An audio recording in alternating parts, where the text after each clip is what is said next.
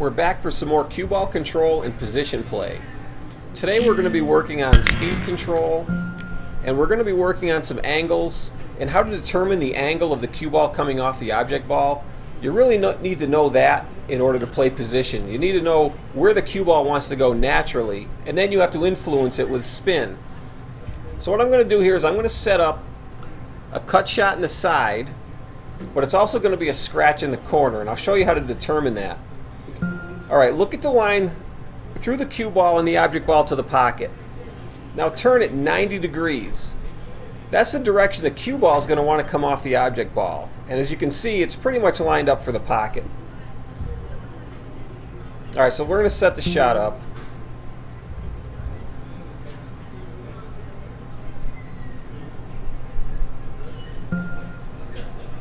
I'm using the A as a reference point and that bottle cap to mark the ball so I can set it up identical each time.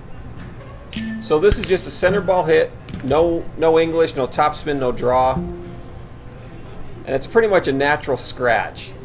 Now I'm going to set it up again, but I'm going to move the cue ball. I'm going to make it a thin cut, but it's still going to be a scratch in the corner because it's still the same angle coming off that ball.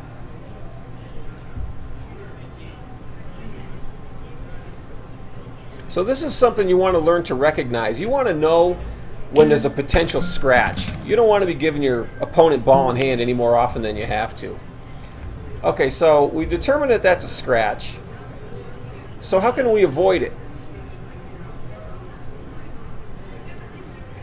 So we're going to put some follow, some top spin on this. And it's going to be a soft shot. And that's something we're going to be working a lot with. Hitting the ball soft. You really got to learn speed control. I'm going to come up to the left of the pocket on this, and you have to hit it soft. If you hit the ball hard, the longer it's going to stay on that tangent line, the natural angle off the ball. Alright, so soft and hit it above center. Alright, so that takes the scratch away one way. You can also do it with draw, which is what we're going to set up next. This time we're going to draw it back toward us. We're going to pull it away from the pocket. We're also going to use this to do set up for some shots also, but right now this is just ways to avoid scratching. Alright, draw it back.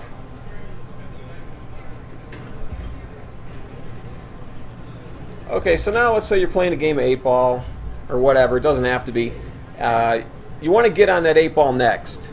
And you want to have options. You want to be able to get. So let's say one of those pockets is blocked, so you may have to shoot it in the other pocket. So this time we're going to try to get in that small, on the left side of the 8-ball, and there's not a lot of room to work. So normally this wouldn't be my first choice, but maybe it's the only choice. Alright, so hit it soft, hit the cue ball high, and that's really the biggest thing there. Hit it soft. You really have to learn how to hit the ball soft, and then once you've learned that, you got to learn how to hit it even softer. Okay, so now we're going to get on the other side of the 8-ball to play it in the other pocket. Soft shot, but you still have to be able to put spin on the ball on a soft shot, and that's what takes some practice. Alright, I'm going to move the 8-ball up a little bit. This is where speed control comes in. Alright, so now we have to come up table a little bit to play the 8-ball in the corner. This is the exact same shot we just played, except for we're going to hit it a little harder. So you know you can make it go to the bottom of the table. Now you just need it to come up a little bit. There, now you got the 8-ball in the corner. Same shot.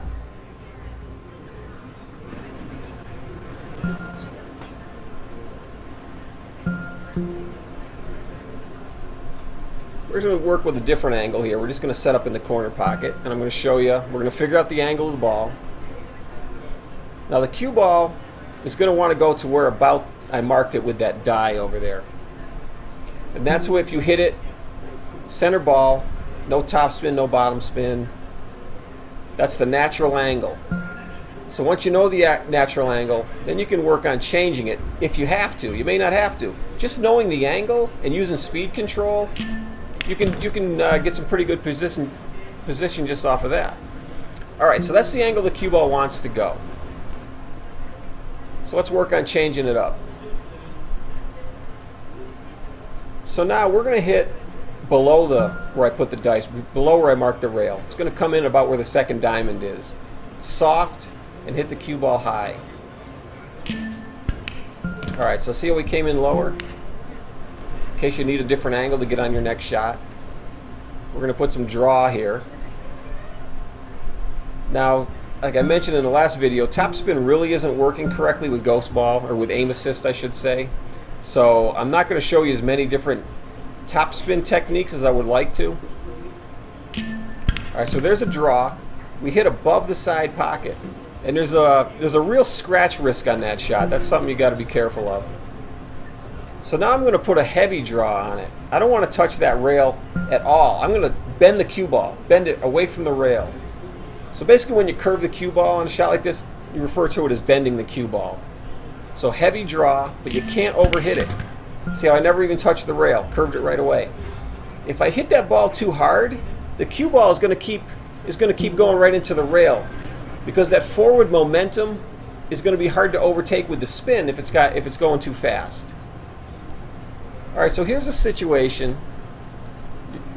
You're playing 8-ball. Your 4-ball and the 8-ball are in a bad place. So you want to move them. So here's an opportunity to move those balls, because right now they don't have a pocket to go in. They're tied up. So if you know the angle of the cue ball, go bump them. And the thing is, when you're breaking up balls like this, you don't have to go slamming into them. You want to keep them in a do it in a controlled manner. You don't want them flying all over the table and they end up getting just in another bad spot. Alright, so we're going to look at something a little different. Now suppose these balls don't need moving. And remember, if balls don't need moving, don't move them. See? The 4 or the 8 can go in either pocket. So why mess with them? Just leave them alone. Eventually, just try to get on them. So in this case, we're going to do what we can to avoid moving the ball. So we're just going to draw away from it. If you watched my break and run video, you'll see that I think only one time in that whole run I actually touched another ball with the cue ball. I didn't need to. You got to work like a surgeon out there. You got to just pick around everything. If you don't need to touch things, don't. It's just going to lead to trouble. Alright, so there it was. We avoided touching those balls. We can get on them later.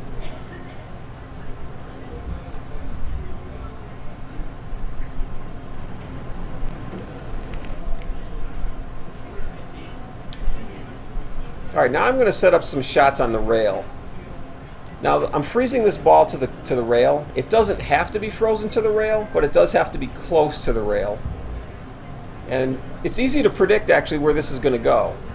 I'm using the head string line for the object ball, and I'm just going to use the C as a reference for my cue ball. So I'm going to hit the first shot with no spin, just a center ball hit. The cue ball should be going in there with no spin on it. And the natural angle for that is just to go straight across the table. And that's handy to know. I mean, if you got a ball over there, it wants to go there anyways. Alright, straight across the table.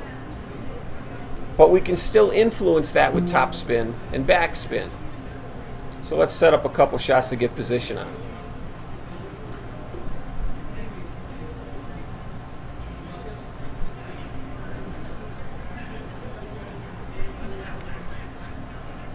Alright, this is a game of 9-ball.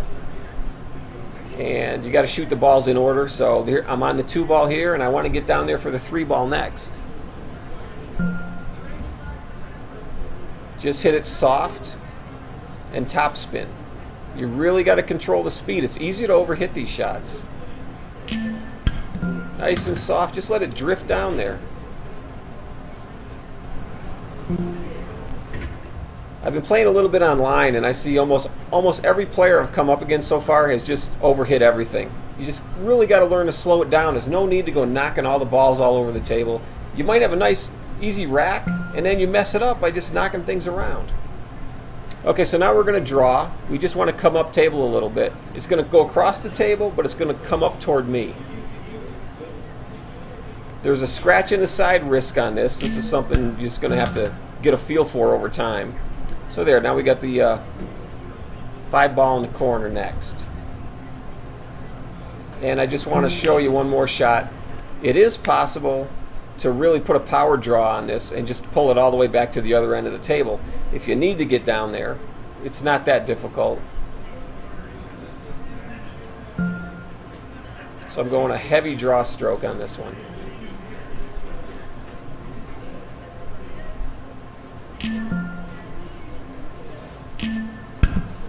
There we go, right down table. Okay, so that's about it for today. If you take anything away from this, it's just learn your speed control. Learn to recognize the angle the cue ball's coming off the object ball. That's huge. You want to know where that cue ball's going all the time. And keep the cue ball under control. Don't go smacking it into things. Don't unleash the cue ball. Just hit things. If you have balls, if you have 3 balls at one end of the table, just hit it soft. Just keep it near where your balls are. You don't have to be pinpoint accurate all the time. All right, good luck with your games. Until next time.